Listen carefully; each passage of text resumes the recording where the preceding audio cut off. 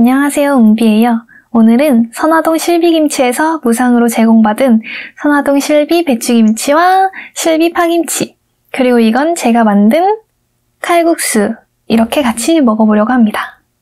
오늘도 맛있게 잘 먹겠습니다.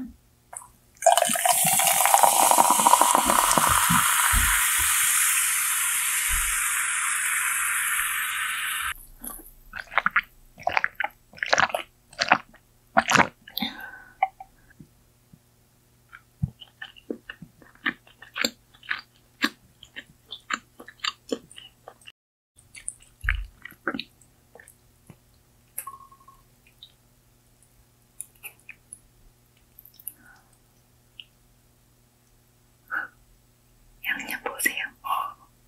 대박.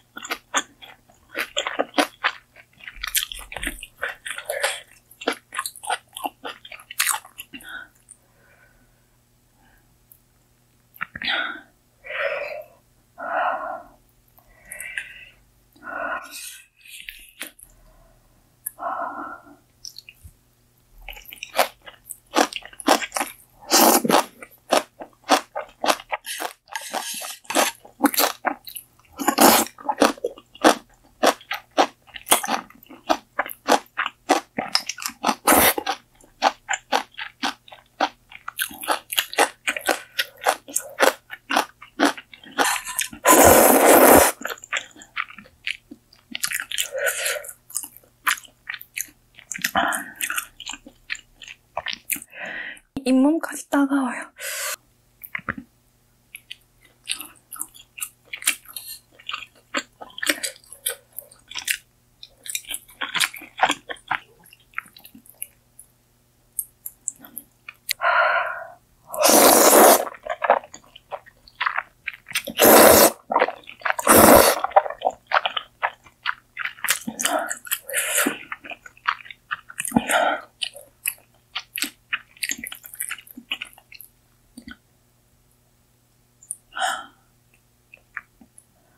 거의 지옥에서 온 김치.